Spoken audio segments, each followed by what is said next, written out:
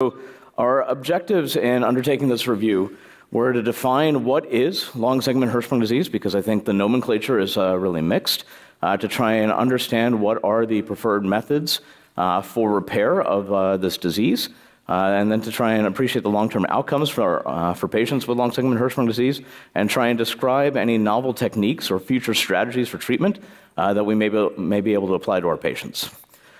So we conducted a PRISMA review. I won't go through the levels of evidence because the prior group already summarized that. But we looked at the literature from 1990 forward, and we defined 4 questions that align with our learning objectives. The first is really, what is the definition of long segment Hirschsprung disease, and how is it best determined? For the first audience response question, the question is, what is your definition of long segment Hirschsprung disease? Is it proximal to the sigmoid and rectosigmoid up to the cecum, but not including total colonic aganglionosis?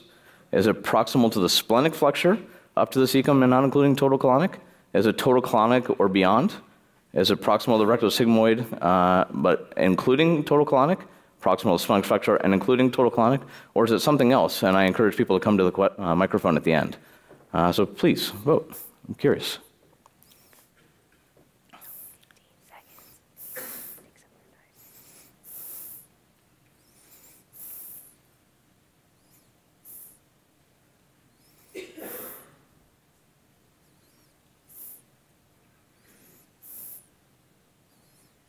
All right. So most people say it's proximal to the splenic flexure, including total colonic aganglionosis. Let's see if they're right. So according to the literature, we found 33 studies that defined this well in their approach. So as you see them left to right, there were 22 studies that defined it as proximal to the sigmoid or rectosigmoid. There were 3 that defined it as proximal to the splenic flexure.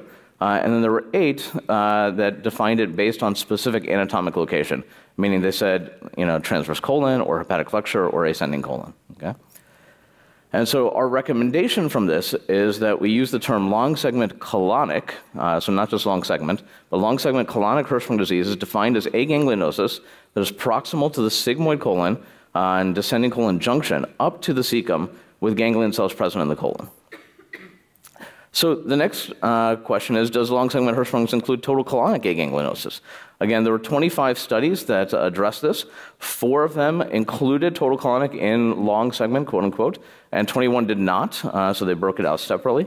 So our recommendation is actually that total colonic is defined as no ganglion cells in the colon, but present in the terminal ileum, and that long segment colonic Hirschsprung disease does not include total colonic aganglionosis. Does total colonic aganglionosis include intestinal involvement? So again, 21 studies, 16 of them had total colonic including intestinal involvement, and 5 did not. And our recommendation from these studies is that total colonic does not include intestinal involvement beyond about 5 centimeters of the intestine, again, based on the literature. And that intestinal involvement beyond the terminal ileum should be called intestinal Hirschsprung disease. And total intestinal is defined as less than 20 centimeters of ganglionated intestine beyond the ligament of Treitz. We aggregated all of the studies that had details, so 22 studies, 2,350 patients, and looked at what length of disease did those studies include. And so this is here for your reference, but about 75% of patients have short segment Hirschsprung disease, 15% have long segment, 8% have total colonic, and just over 1% have total intestinal. This will be in the manuscript. So we propose, and this is a grade C recommendation, 2 options. So the first is we abandon ultra-short segment as a term because there's no clear definition. It's highly variable in the literature, and we say we should abandon the usage. Short segment should be aganglionosis up to the sigmoid colon descending colon junction. Long segment colonic is aganglionosis from the sigmoid colon descending colon junction up to the cecum, but with ganglion cells present in the colon. Total colonic is aganglionosis of the entire colon and less than 5 centimeters of the terminal ileum. Intestinal extends into the terminal ileum and beyond more than 5 centimeters, and total intestinal is less than 20 centimeters of ganglionated intestine. However, we think, based on our committee's review as well as consultation with the Hirschsprung disease interest group and many experts in the field, that we should really, as a group, as a specialty, move towards precise specification of anatomic location.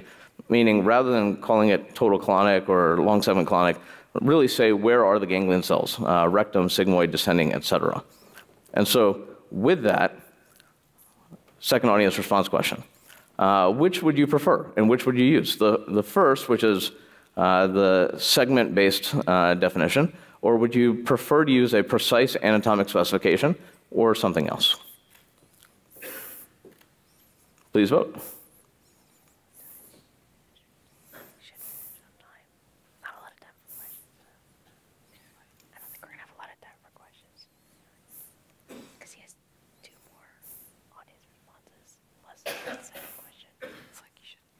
Fantastic. We agree. All right. So then the next question becomes, how do we best determine that there's long segment Hirschsprung disease preoperatively?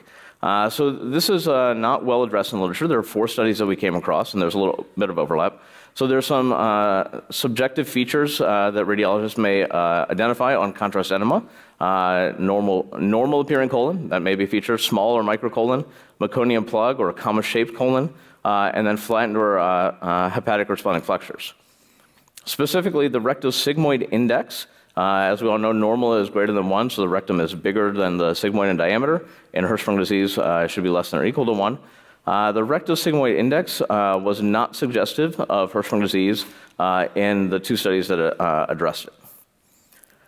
Looking at the radiographic transition zone, so 1, if a radiographic transition zone is not seen immediately, consider the study used 24 or 48-hour delayed films to try and identify a transition zone. So if the contrast enema shows a rectosigmoid transition zone, 90% of those patients will have short segment disease, but 10% of those patients will have long segment disease. None of them, at least in this study, had total colonic. If the contrast enema shows long segment radiographic transition zone, all of them will have long segment disease, 71% long segment colonic and 29% total colonic. And if the contrast enema shows no radiographic transition zone, 75% of those patients will have short segment disease. 12% will have long segment disease, and 12.5% will have total colonic aganglionosis. And so from this, we recommend that contrast enema should be obtained preoperatively.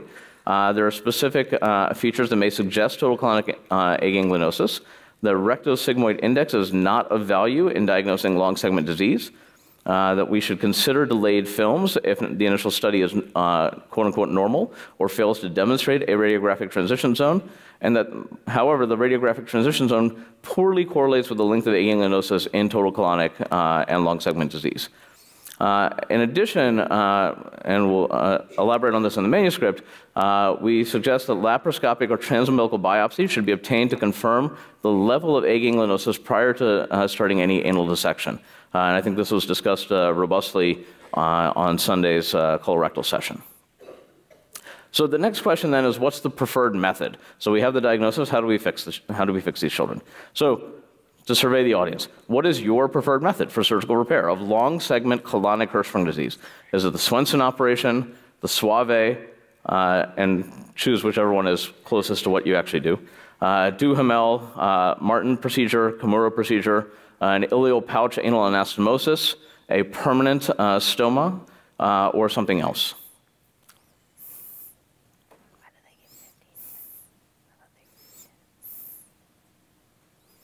And again, this is long segment colonic, not total colonic,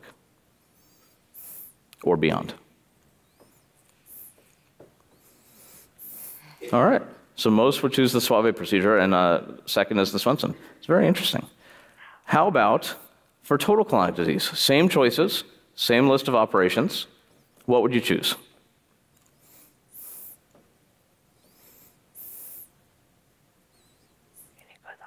Can we switch to the audience response thing?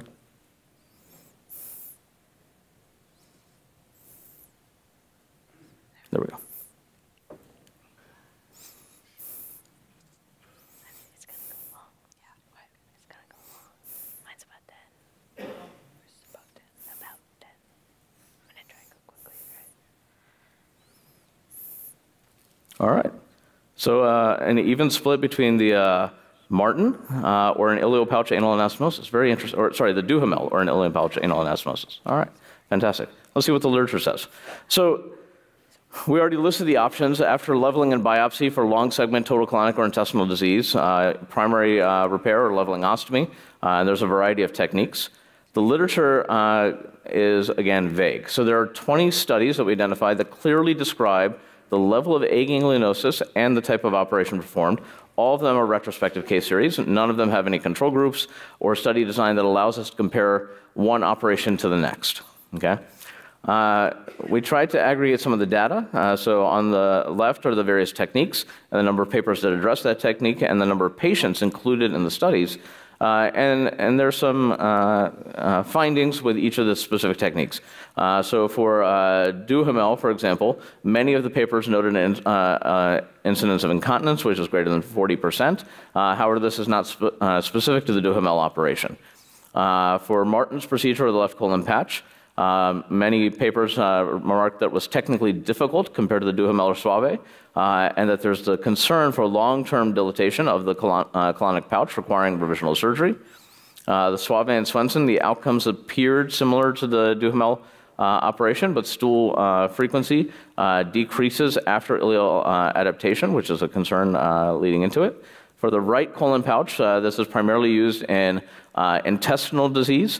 And again, long-term dilatation, similar to the Martin procedure, requires revisional surgery.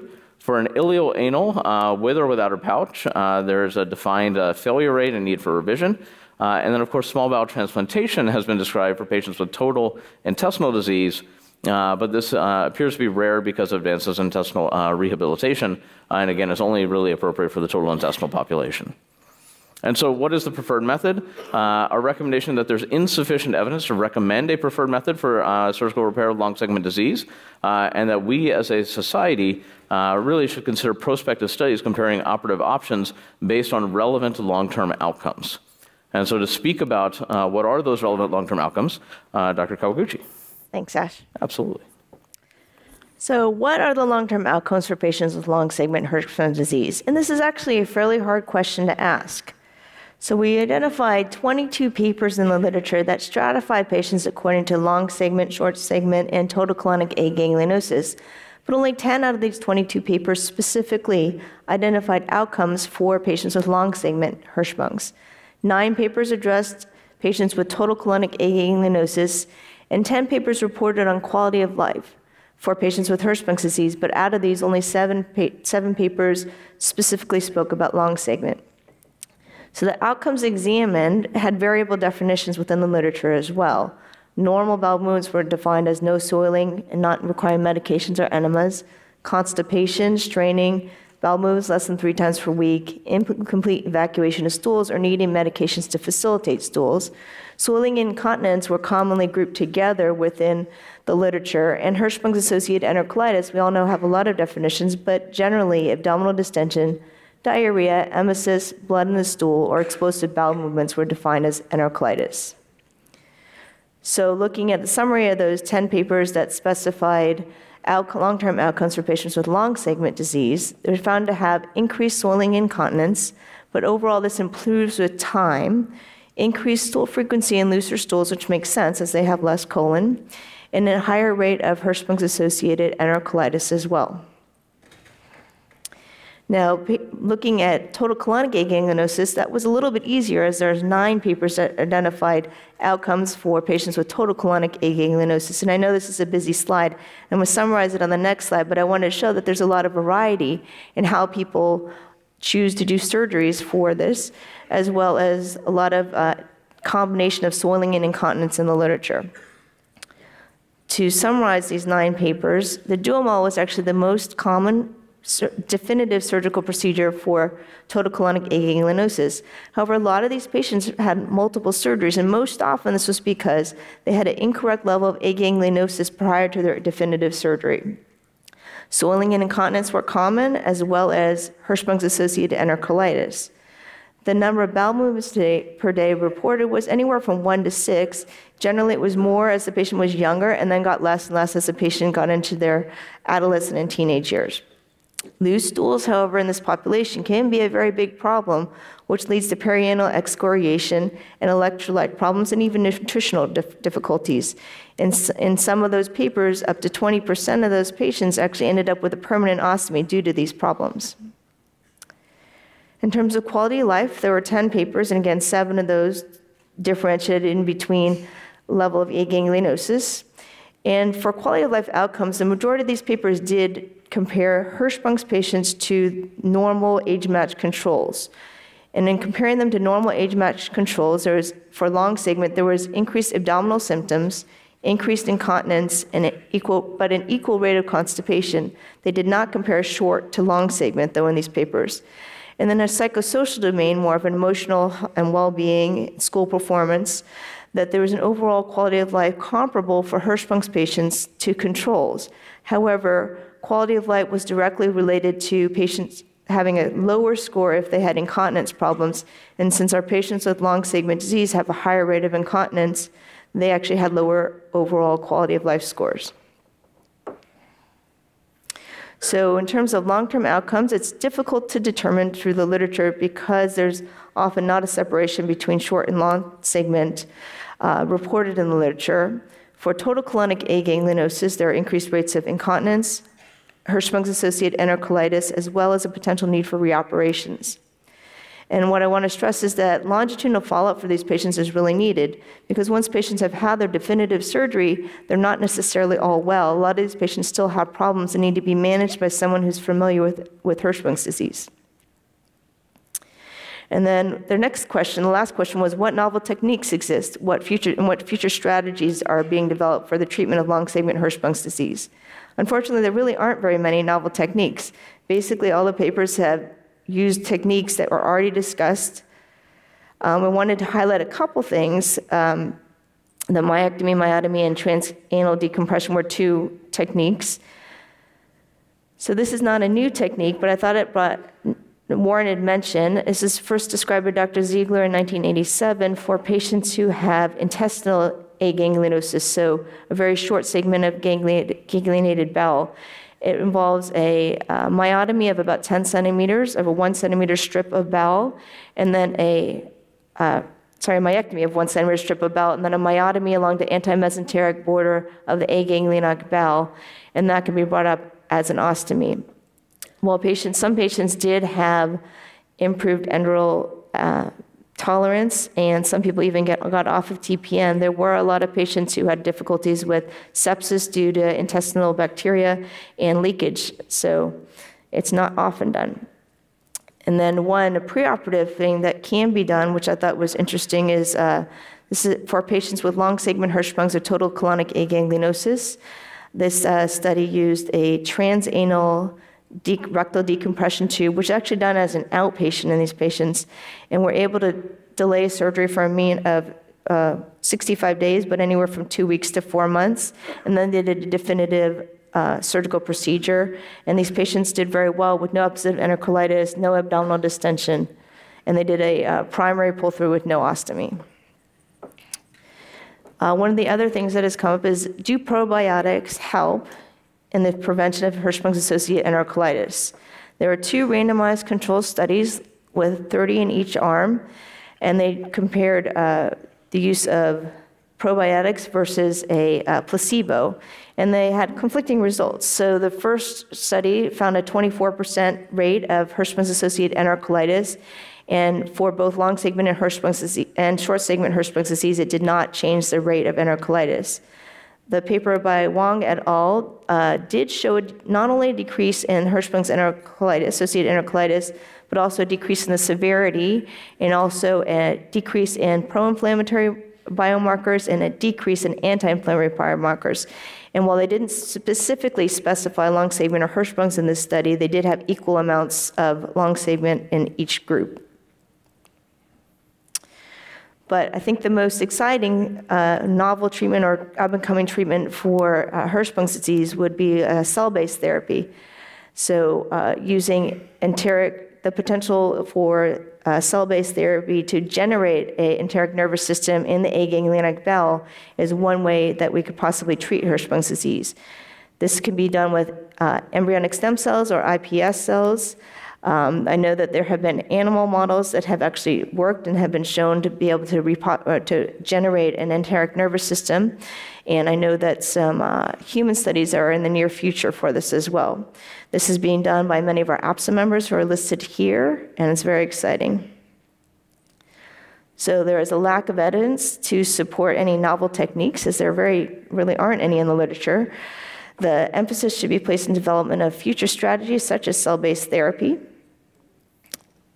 And these are just a summary of our summary slides, but the basics are that we need to, I think Ash provided a very good definition of what we could use for long segment versus short segment, but a preferred thing would be to use the anatomic location of the level of aganglionosis. There is no specific surgical procedure that works best for Hirschsprung's disease, for long segment Hirschsprung's disease. I think the most important thing in the long-term outcomes is that these patients do need longitudinal follow-up because they do have issues with incontinence and enterocolitis. And that although there are no new surgical techniques, it's very exciting, hopeful developments in the cell-based therapy for Hirschsprung's disease. Yeah. I think the key really is that the literature is so mixed because the nomenclature is mixed. And if we as a group can agree on a definition, then we can really advance the field. The APSA Hirschsprung Disease Interest Group just published a paper describing synoptic reporting for surgery and pathology, which hopefully will help us standardize our definitions. When we publish the manuscript related to this review, that'll reinforce that. But then we can start comparing apples to apples and really studying this longitudinally. And I think that some of the research consortiums that our society has already started, the Midwest Pediatric Surgical, the Peds Surgical SRC, the Peds Colorectal and Public Learning Consortium, these types of groups are going to be able to bring together patients for a rare disease around the world and help us define how to care for these children better.